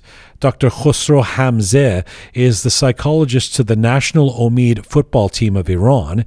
He has been the psychologist to Iran's Olympic teams in Beijing 2008, as well as the Asian Olympic teams in 2010 and 2018. And he is the author of the recent book, The Miracle of Mind, about the champion mindset required to reach the podium. Dr. Khosro Hamzeh joins me from Chicago today. Hello, sir. سلام، روز بخیر. خیلی متشکرم از اینکه من رو به برنامه دعوت کردیم و خوشحالم که با شما صحبت میکنم. منم خوشحالم، خیلی هم متشکر هستم. Thank you so much for coming on the show, doctor. I'm going to call you Khosro because you said I could. You have been involved with football in all kinds of ways throughout your career, and you still are. Let me first ask you this. What was your reaction when you heard the news of the passing of the legend Diego Maradona yesterday? فکر کنم اولین واکنشی که داشتم این بود که بسیار بسیار متاسف شدم از اینکه مارادونا رو از دست دادیم، برای اینکه به حال اون یه قهرمانی بود که برای همه ما یه حس نزدیکی ایجاد می‌کرد. یعنی همه ما احساس می‌کردیم با اینکه اون هرگز ندیدیم از نزدیک، ولی انگار بسیار زیاد اون رو میشناختیم و در خاطرات همه ما نقش داشت. با این حال من خیلی شاک نشدم از شنیدن این خبر، چون با توجه به اطلاعاتی که از سبک زندگی و مشکلاتش در سالهای آخر زندگیش وجود داشت پیش بینی می‌کردم که دیر یا زود متاسفانه به این نقطه برسه. You know, it's interesting that your latest book is about the mindset of sport champions, because Maradona, from my point of view, would almost seem to be the gold standard for someone who is known to have willed his entire national team into victory at times with his steel mindset, if not for Napoli in the 1980s. What, from your perspective, made him the champion? What was that mindset that you speak about in your book that dovetailed with Maradona in the 1980s? من فکر میکنم که اول خوبه در پاسخ به سوال شما به این اشاره بکنم که ما وقتی راجع به مایندست قهرمان ها صحبت میکنیم یا منتال پریپریشنشون صحبت میکنیم، این رو از سبک زندگیشون بعد از اون چیزی که دوران قهرمانیشون به پایان میرسه متفاوت بدید. در دوران قهرمانی، حالا در مورد مارادونا اگر به طور خاص صحبت بکنیم، این آدم به غیر از این که ویژگی هایی داشت که در واقع مادرزادی خداداد بود، یعنی گاد گیفتد بود بهش، که مثلا هوش خیلی زیاد، تکنیکی که به هر حال میتونست به شکل فوق العاده و عجیبی ازش استفاده بکنه، یک سرعت خیلی زیادی که در اجرای تکنیکش داشت، و البته علاوه مسائل مرتبط با مسائل ذهنی و شخصیتی، یک در واقع منتال هاردنسی که داشت برای جنگجو بودن و ادامه دادن تا آخرین لحظه، و برتری طلبی که در شخصیتش در مسابقات ورزشی بود، و این خیلی به آن چیزی که مارادونا کرد کمک کرد. و اینها رو اگر بخوایم بهش نگاه بکنیم، اون اتفاقاتی که در جام جهانی 86 میفته، در اینکه در یک جام جهانی یک بازیکن تا این اندازه به تنهایی تاثیرگذار میتونه باشه، گرچه که فوتبال یک ورزش تیمی هست و به هر حال یک نفره نیست، اما اثر مارادونا در قهرمانی آرژانتین در 86 یک اثر بی‌بدیلی بود و یه چیزی بود که شاید تا سالها کسی دیگه نباشه به تنهایی اینقدر تاثیرگذار در قهرمانی بشه. همینطور در مورد ناپولی که شما بهش اشاره می‌کنین، به این توجه کنید که ناپل یک شهر به هر حال جنوبی ایتالیا و تا حدودی شهر فقیری است و سابقه فوتبالی اونها زیاد غنی نبوده در اون دوران، تا زمانی که مارادونا به اونجا بیاد. در اون دوران اگه خاطرمون باشه باشگاه‌های ایتالیا میتونستن 3 بازیکن خارجی بگیرن و تیم‌های متمولتر و پولدارتر فوتبال ایتالیا مثلا آسه میلان 3 بازیکن از هلند گرفتن که این بازیکن‌ها اگه خاطرمون باشه رود گولیت، مارکو فان باستن و فرانک رایکارت بودن. و باز اینتر میلان رقیب دیگه به حال متمول لیگ ایتالیا کالچیو، اونها 3 بازیکن آلمانی گرفتن که آندرس برمل، لوتار ماتئوس و کلینزمن بودن. و به نظر میومد که اینها یه قدرت خیلی خاصی دارن با اون پیشینه و اینکه بسیاری از ملی پوشان فوتبال ایتالیا هم تو این تیم‌ها بازی می‌کردن. اما ناپولی اومد مارادونا رو گرفت، البته در کنارش کاراکا و آلماو رو گرفت و در واقع اینها از یک تیم ضعیف و از خاک برخاسته یک قهرمان در قامت قهرمان کالچیو و البته قهرمان یوفا ساختن که این هم به محبوبیت مارادونا بسیار کمک کرد، به خاطر اینکه یک چیزی رو که از ابتدا قوی نبوده رو تبدیل به یک در واقع تیم قوی کرد و اینها هر کدومش به جای خودش باعث میشه که جا به جا در ذهن علاقمندان فوتبال جای به خصوصی داشته باشه. You know, that all makes a lot of sense. One of the things that has been really interesting in the journey through this program and in the preparation for it is speculating on why there is a connection for Iranians and people of Iranian descent with Maradona, because on the face of it, of course, it seems almost absurd. He's an Argentinian guy. He grew up in Argentina. He played in Italy for most of his career. Why would Iranians feel this kind of affinity for this guy? And I want to ask you this question, not just of Iranians in general, but Iranian football players who you have worked with and known for many years. What was the effect of Maradona, and why is there, if we are to believe our social media feeds and the media in general, the amount of sadness, the amount of reaction we see from the global Iranian community and those even in Iran to the death of Maradona, why is there this connection to this man? اینو من تقسیم میکنم به 2 بخش. در مورد اول بازیکنان فوتبال که خب من این شانس رو داشتم که با بسیاری از بازیکنان ملی پوش ایران آشنا بودم و همکاری کردم و هم صحبت بودم و میدونم که وقتی از بهترین بازیکن دنیا ها از اینا سوال میشه، در اینی که بازیکنای بزرگی مثل رونالدینیو، مثل رونالدو، مسی و فیگو و زیدان رو اشاره میکنن، ولی وقتی به مارادونا میرسن میگن بعد از مارادونا، یعنی مارادونا یه جایگاه دیگه ای داره. از لحاظ فوتبالی انگار مارادونا یه جای دیگری قرار داره و بقیه بزرگان دنیا از مثلا 2 طبقه یا 2 کاتگوری پایینتر قراره که دیده بشن و این یه چیزیه که من فکر میکنم فقط مسائل فنی مارادونا مربوط نیست که حالا در ادامه توضیحش رو بازم خواهم داد که چرا اینجوره بود. اما در مورد مردم چرا مردم ایران انقدر در واقع مارادونا رو دوست داشتن؟ اینا به چیزهای مختلفی ربط داره. یه قسمتش من میخوام به این در واقع توجه بدم شما رو که فوتبال بازی بسیار پرهیجانی. اولا فوتبال بازی ساده و قابل فهمیه. به عنوان مثلا بسکتبال هم خیلی زیباست یا مثلا واترپولو هم خیلی زیباست، ولی به اندازه فوتبال برای بیننده قابل فهم نیست. و چون به اون اندازه قابل فهم نیستن، همه اون هیجان رقابت رو درک نمی‌کنن. شاید اصلا این یکی از دلایل اصلی است که فوتبال امروز در دنیا تبدیل به یک پدیده‌ای به این بزرگی شده با این همه در واقع مخاطب.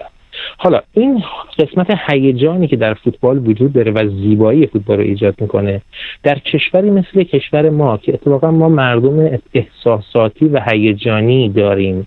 البته این فقط خصوصیت مردم ما نیست، به نظر میاد بسیاری از کشورهایی که در نیمکره‌های جنوبی وجود دارن، مثلا مثل کشورهای آمریکای لاتین یا حتی به جنوب اروپا رو اگه نگاه بکنیم، تا حدود این خصوصیت‌های اخلاقی و هیجانی و احساسی رو دارن و اینجور در واقع ملل و اینجور اقوام لذت بیشتری از دیدن و تجربه کردن بازی‌های پرهیجان دارن. این در کل فوتبال هست. حالا وقتی به مارادونا میرسیم، بریم ببینیم که مارادونا ژیان جان چه زمانی فوتبال بازی میکرده. این بیشترین زمانی که دوران اوجش بوده در دهه 80 میلادی یا تقریبا دهه 60 شمسی ایران بوده. ما داریم راجع به زمانی صحبت میکنیم که در ایران جنگ وجود داشته، تلویزیون ها بسیار برنامه محدودی داشتن، کلا جامعه ایران علاوه فرهنگی و سطح تفریحات اینا به شدت بسته تر بود. شاید اون موقع فوتبال ارزشش در جهت ایجاد هیجان مثبت و تفریح و خوشی و هر چیزی که تو این کاتگوری بگنجه یک ارزش یونیکی به حساب می آمد. و حالا در اون دورانی که ما داریم به این ارزش یونیک توجه میکنیم، بزرگترین بازیکن دوران مارادونایی است که اتفاقا زیبا بازی میکنه، بسیار تکنیکی است و یه چیزی توی مارادونا بود که من تا به امروز در بازیکن دیگری در فوتبال، در بازیکن بزرگ هرگز ندیدم. این احساس و شوری که مارادونا در چهرش در بازی در زمین فوتبال نشون میداد.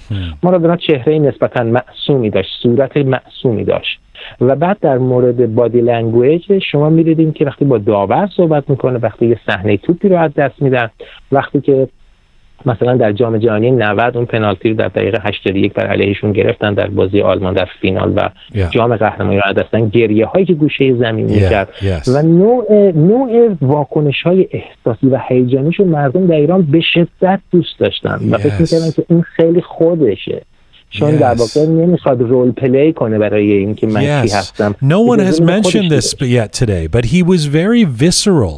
You always saw what this man was feeling. His anger, I mean to his final days, even recently when he's فوش میداد مثلا or he'd be crying or he'd be elated. I mean, he wore his emotions very openly, yes? دقیقاً همینطوره. یعنی واقعا و این یکی چیزایی بود که در مورد پذیرش این آدم برای جامعه ایرانی اثر چندگانه داشت. به هر حال یه نکتهش هم این هستش که انسان‌ها همه از جمله ایرانی‌ها فرق نمی‌کنه در سراسر دنیا، انسان هم زیبایی دوسته هم قدرت دوسته. خب زیبایی هایی که در فوتبال وجود داشت قسمت بزرگیش رو در اون دوران مارادونا با سبک بازیش ایجاد می‌کرد. و قدرت مظاهرش چیه؟ یکی از مظاهر قدرت شهرته، یکی از مظاهر قدرت برتری ایجاد کردنه. ایشون چون موفق میشد که بتونه در واقع این برتری ها رو تو بازی ایجاد بکنه، اینم به محبوبیتش کمک میکرد. و اما یه نکته دیگه ژیان جان، و اون نکته مربوط به اینه که مارادونا غول‌کش بود. این غول‌کش بودن منظور اینه که میتونست بر تیم‌هایی که خیلی به شکل سنتی بزرگتر و قوی‌تر هستن غلبه بکنه و این طغیانش و غلبه کردن بر اونها برای مردمی از طبقات متوسط‌تر و شاید ضعیف‌تر همواره اینو جذاب‌تر میکرد.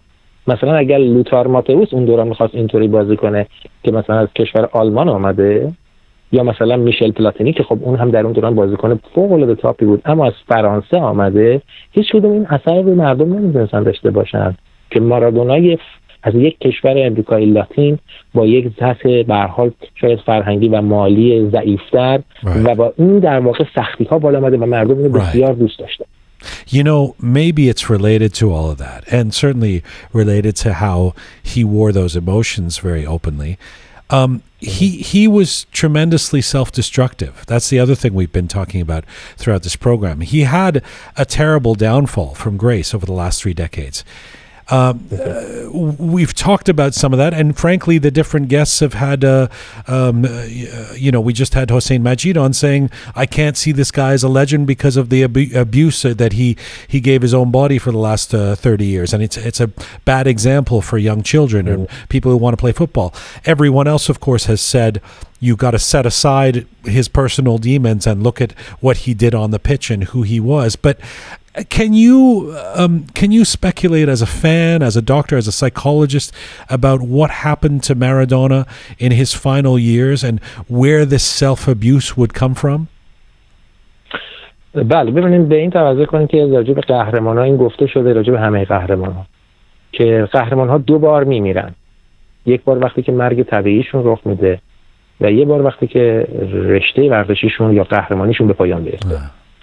بنابراین وقتی که قهرمان‌ها دارن به دوران ریتایرمنت نزدیک میشن، حتما باید از لحاظ روانی آمادگی‌هایی داشته باشن که با این در واقع از بیرون دیده شدن از میدان فوتبال و دیگه اون شهرت یه مقدار افت میکنه، اون توجه روزمره نیست و حالا باید سبک زندگی وجود داشته باشه و لایف استایلی باید باشه که کمک کنه این آدم بتونه در عین اینکه مثبت باقی میمونه، سالم هم باقی بمونه. این یکی از نقاط ضعف قطعی مارادونا بود که مارادونا به نظر میاد برای این موضوع زیاد پلنی نچیده بود. و البته یه نکته دیگه هم که وجود داره که این در فوتبال جیان عزیز خیلی برجسته است. فوتبال اجازه میده که ورزشکارای نونهال یا نوجوان و جوان بعد از اینکه یه مقدار دیده شدن به یک باره یه رشد عظیم و انفجاری در شرایط مالیشون و شرایط شهرتشون رخ بده. معمولا شخصیت اینها برای رشد کردن جا میمونه، عقب میفته از این رشد در واقع شهرت و ثروتشون، و وقتی هم که به شهرت میرسن و خیلی مورد توجه هستن، کمتر ورزشکار و کمتر فوتبالیستی بوده که بفهمه که باید شخصیتش رو در برابر این موضوع همزمان رشد بده و این کارو نکرد. من میخوام اگر امکانش باشه یه اشاره به بکنبایر بکنم، یه مثال متفاوتیه و دقیقاً در نقطه مقابل. ما همه میدونیم که بکنبایر لقبی داره به نام کایزر یا قیصر در فوتبال آلمان که هم به سبک بازیش در دفاع وسط به عنوان یه لیبرو اطلاق شده و البته یه چیز دیگه‌ای هم داره که بیش از اینه. شما میدونیم که آلمان ها کشوری هستن که صاحب فرهنگ خیلی قوی هستن. برترین فلاسفه دنیا مثل نیچه، مثل هایدگر از آلمان آمدن.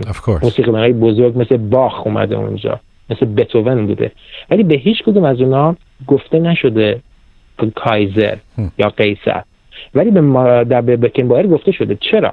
به دلیل اینکه بکنبایر در تمام دوران اوجش، وقتی که فینال جام جهانی 66 رو بازی میکنه، وقتی که فینال جام جهانی 74 رو به عنوان کاپیتان میبره، وقتی که 1972 یورو رو میبره به عنوان کاپیتان آلمان و 3 بار قهرمان اروپا میشن با بایر مونیخ، یعنی در اوج شهرت، در اوج ثروت، در اوج توجه، تشخیص میده که من به عنوان یه جوانی که به این موفقیت‌ها رسیدم هنوز چیزایی تو شخصیتم ضعیفه. ایشون حتی میره معلمایی استخدام میکنه که بهش اتیکت یاد بدن، آداب معاشرت رو بهتر بهش یاد بدن، رفتار رو بهش یاد بدن. در واقع این آدم رو رشد شخصیتیش سرمایه گذاری میکنه و این چیزیست که مارادونا و خیلی از این مارادوناها اصلا تو زندگیشون براش برنامه و پلنی نداشتن. و یه موضوع دیگه اینه که وقتی که قهرمان ها بزرگ میشن، که ما این مشکل رو جان با در ایران هم داریم، من به عنوان آدمی که خب نزدیک هستم به قهرمان های کشورمون در رشته‌های مختلف و کار کردم در تیم‌های متفاوت، اینو دیدم که وقتی یه قهرمان معروف میشه، حالا مورد توجه هست، تعداد زیادی آدم دور اینا جمع میشه که اونها دوست دارن کنار این قهرمان ها دیده بشن، عکسی داشته باشن، بگن این دوست ماست، ما با این حرف میزنیم، با این بیرون میریم. اما خب موضوع اینجاست که منفعت اون قهرمان برای این آدما این هستش که کنار اینها دیده بشه، اما منفعت قهرمان از کنار اینها باید چه منفعتی ببره؟ معمولا اینها برای اینکه خودشون رو برای قهرمان‌ها جذاب جلوه بدن و جذاب باشن، اینها رو میبرن مهمونی ها، سبک زندگی اینا رو عوض میکنن، به خوشگذرونی‌های خاصی اینها رو وارد میکنن که اون وقت این دقیقاً اون نقطه‌ای است که مارادونا روش لطمه خورد، حتی در دوران بازیگریش. و در واقع اعتیاد مارادونا به کوکائین اگر رخ نمیداد، ما با چیز دیگری از مارادونا روبرو بودیم. خود مارادونا گفته بود اگر من کوکائینی نمیشدم چه بازیکنی میشدم. Right. ولی یه چیز جالبیه. You know, when you talk about the fact that compared to a Beckenbauer or many others, he didn't play by the rules. He didn't become the grand statesman. He isn't Pele, you know, in that sense. One thing, when we started off this program with Mehrdad Ahmadpour, who is a soccer analyst and passionate about the game, and he was passionate about Maradona. He talked about loving him as a little kid when he was in Rasht and learned of, in the 80s, learned of Maradona. He speculated that Iranians like the rebels, that there's something in us that sometimes like the iconoclasts, the types that will actually go against the grain. And the fact that Maradona was like this, even what led to the self-destructive behavior, etc., that inside us, and I'm of course speaking to you not only as a fan now, but in your capacity as a psychologist, that inside us, he was living a lifestyle that we would almost want to live, that he would, when he's pushing back against the system and being a rebel, that we actually loved that about him. What do you think of that? قطعا همین هست. اگر خاطرتون باشه من توی صحبتام از یک کلمه استفاده کردم قولکش. گفتم اون قولکش بود، در واقع نشانه همین این طغیانگریش و این شورشی که بر علیه در واقع قوی‌ترها انجام میداد تو شخصیتش و این تو تیم‌های مختلفی دیده شده دیگه دیدیم که با تیم‌های کوچیک میتونه این کار رو انجام بده و حتی شاید همون اتفاق در بازی آرژانتین و انگلستان در جام جهانی 86 در کوارتر فاینال رخ داد یه نمادی از همین باشه. خب میدونیم که ما با فاصله 3 یا 4 سال قبل از اون در جنگ جزایر فاکلند و به زعم آرژانتینیا جزایر مالویناس به هر حال آرژانتینیا شکست خوردن از انگلستان. نسبتا هم این شکستی بود که غرور ملی اونها رو جریحه دار کرد. مثلا نوع بازی که با انگلستان کردن و اون پیروزی با اون 2 گل خاص، بهترین گل تاریخ جام جهانی که از دریبل زدن از نیمه زمین آغاز شد تا داخل دروازه پیتر شیلتون و اون گلی که به عنوان دست خدا ازش اسپورت، در واقع هر دوی اینها با هم دیگه باعث شد که یک قدرت، یک ابرقدرت، یک نیروی برتری مغلوب شورش و طغیان فوتبالی یک بازیکن بزرگ بشه که اینم برای خیلی از مردم زیبا و دوست داشتنی بود. A final question to you. What do you, quite simply, given the controversy off the pitch and sometimes on the pitch with the hand of God, etc., there's no question he was a legend. What do you think his legacy will be? How do you believe that Maradona will be viewed years from now? من فکر کنم که مارادونا علیرغم اینکه علاوه بر اخلاقی مشکلات زیادی داشت و پایان زندگی خوب و خوشی نبود، کما اینکه قهرمانای دیگه هم قبل از اون مثل این بودن، ولی به خاطر آن چیزی که در زمین فوتبال انجام داد، به خاطر اون همه خاطره زیبایی که برای علاقمندان فوتبال ساخت، به خاطر اون رفتار غیر منتظره‌ای که از خودش داشت که در واقع چیزی رو پنهان نمی‌کرد، می‌ذاشت همه ببینن اون چیزی که فکر می‌کنه و اون عشقی که در بازی فوتبال از خودش نشون میداد، همیشه با اینها در ذهن مردم باقی خواهند موند. من فکر میکنم که ایشون شاید یه شخصیت بشه به اندازه شباهت‌های زیادی برای مردم شبیه محمد علی کلی داره در ایران. حالا نمیدونم شما آخرین باری که در ایران بودین کی بوده، ولی وقتی محمد علی کلی فوت کرد در ایران، باورتون شاید نشه که تعداد زیادی از باشگاه‌های ورزشی در سراسر کشور برای کلی هجله زدن. این هجله هایی که برای مرگ میزنن و عکس اون کسی که فوت کرده رو میزنن که مردم بیان مثلا ببینن و متاثر بشن، در حالی که کلی که اصلا نه ایرانی بوده، یک بار فقط به ایران اومده، یک همچین محبوبیتی به من فکر کنم در مورد مارادونا میرسه تا سالهای سال و تا جایی که اون افراد مارادونا رو دیدن، مارادونا رو اینگونه به خاطر خواهند داشت و با بهترین شکلش در ذهن باقی میمونه. What a beautiful and poetic way to end these interviews. Dr. Khosro Hamzeh, I'm so grateful to you. What tremendous insights, and I can only thank you so much for being part of this today. خیلی متشکرم. منم خیلی خوشحال شدم که تونستم در برنامه شما باشم و براتون آرزوی موفقیت میکنم. I hope to talk to you again soon. Merci و خداحافظ. قربان شما، خدا نگهدار. Dr. Khosro Hamzeh is the psychologist to the national Omid football team of Iran. His latest book is called The Miracle of Mind. He joined us from Chicago today. Thank you. I see you've turned on your microphone. Yes. Groovy Shaya. That was quite a series of interviews. Yes, and I love all those interviews. I love that they disagree with each other. Yeah. Actually, I have to say that World Cup 1986, that's the year that I was born. Yes. And in June also I was born in... I believe they held the World Cup in honor of your birth. Yeah. So, no, but I haven't thought about this idea that yes, it's true, because I thought yesterday and today that why Maradona is huge for Iranian. Yes. And that's true because it's in the middle of war, and on the TV they see a guy who looks like Iranians and who has a rebel. I think between Mehrdad Ahmadpour, Nader and Dr. Khosro Hamzeh, they really brought that point home. Yes. That, and actually Chef Zare did as well. Yeah.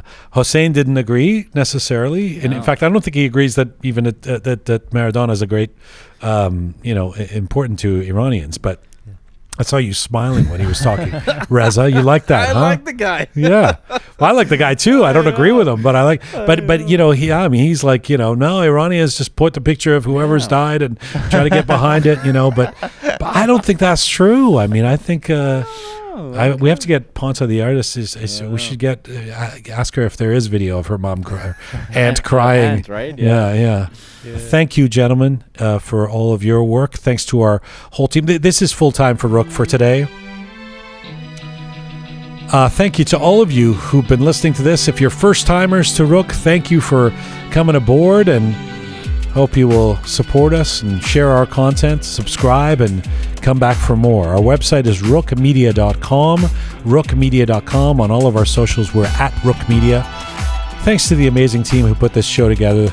Producer Susan, Ponta the artist, Thoughtful Nagin, the fabulous Keon, Savvy Roham, Ahoy Mehrdad, English Muhammad, Captain Reza and Groovy Shaya. Thanks to all of our guests who came on the program today on such short notice. Find me on Instagram at Jian Ghomeshi. And, as ever, be sure to heed these words. Mizun Bashin.